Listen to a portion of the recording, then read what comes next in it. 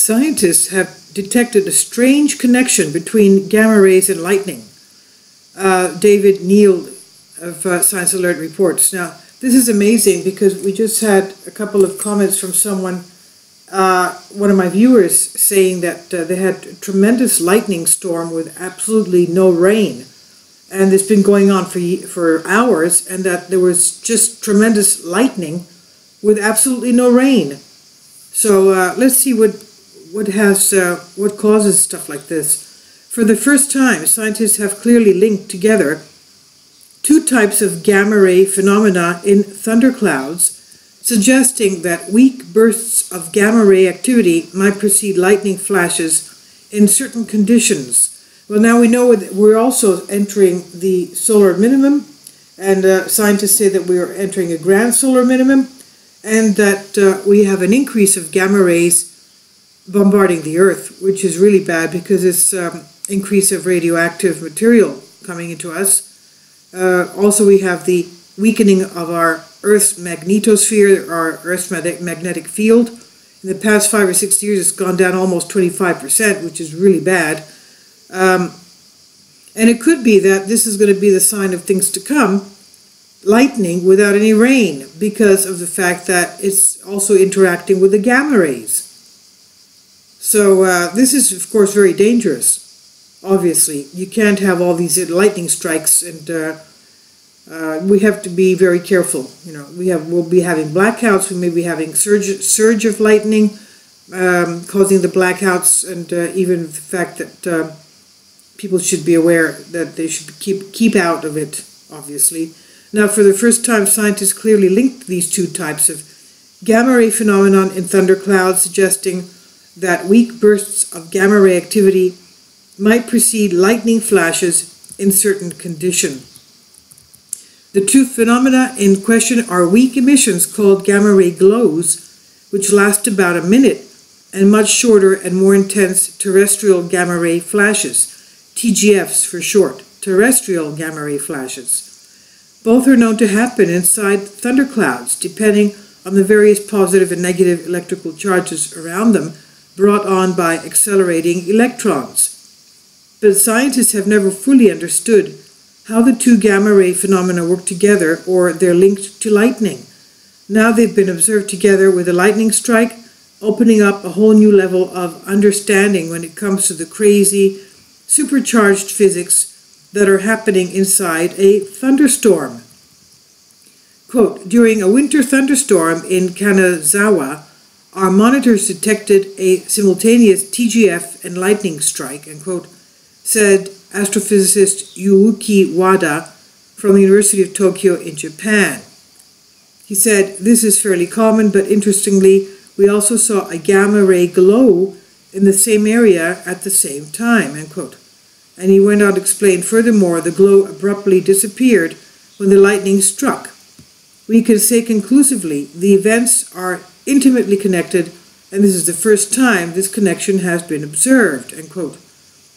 While scientists have known for decades that gamma ray activity could accompany thunderstorms brought on by passing electrons interacting with nuclei of nitrogen atoms, these two types of events have only been detected together once before and with less conclusive readings.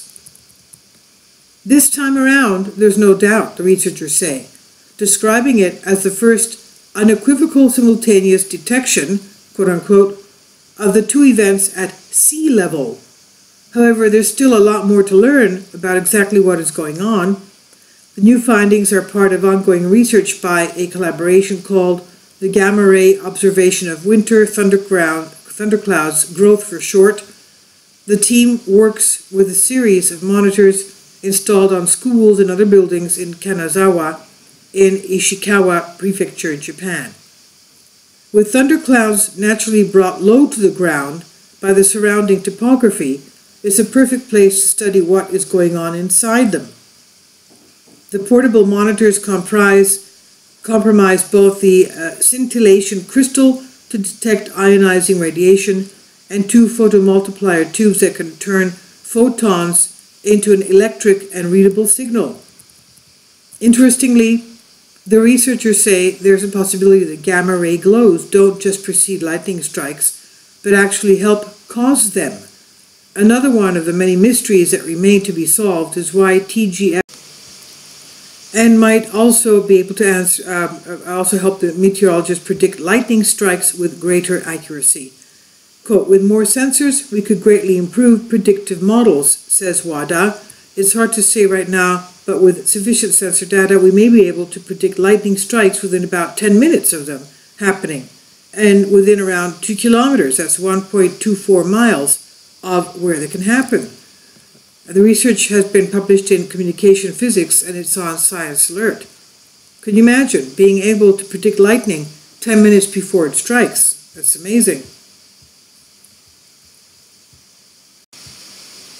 Now, concerning the lightning strikes without any rain, that means that it's dry. That's not even logical. So they're called dry thunderstorms, and they refer to thunder and lightning that occur without bringing rain to the ground. In fact, the thunder-bearing clouds do produce rain, they say, but the rain droplets have already evaporated in the air before being able to reach the ground. So it does rain, but it's just that they've evaporated already. Perhaps because of the summer, because of the dryness, because of the conditions that make them evaporate before touching the ground. So yeah, it does rain, maybe in some other area, and not over the area where the observer is standing perhaps. The lightning does strike, and there is not rain over the observer, of course. So what is a dry thunderstorm? This is what it's called, the lightning without the rain. A dry thunderstorm.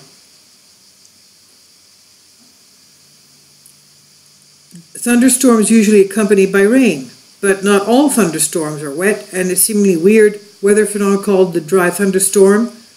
They refer to thunder and lightning that occur without bringing rain to the ground, and in fact, the thunder-bearing clouds do produce rain, but rain droplets have already evaporated in the air before reaching the ground, and this is possible if the clouds are sufficiently high and the humidity of the air and the clouds on the ground is low enough.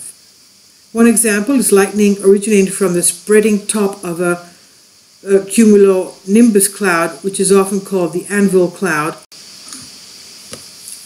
and is distant from the main body of the thunderstorm where rain pours heavily. The anvil cloud is so high that rain coming from it evaporates before reaching the ground.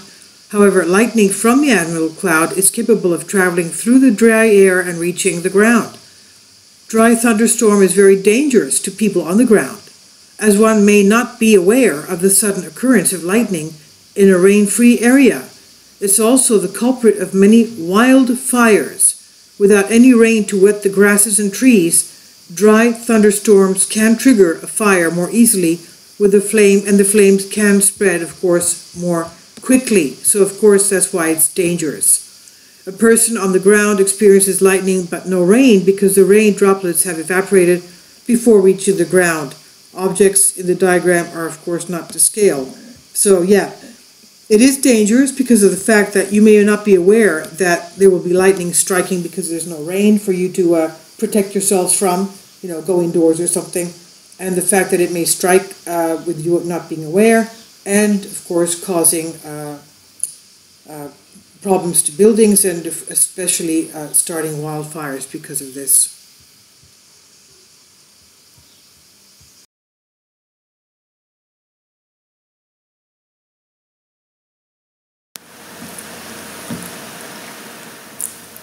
If you'd like to join me on my Patreon account, you will hear content not covered by mainstream media.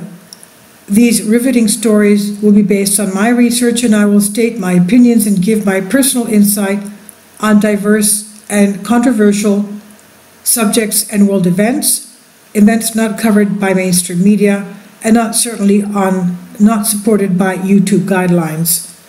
So whatever I have on my Patreon, most of those will not be on my YouTube channel. Please consider becoming a member today. More of the most significant and important videos will be on my Patreon channel.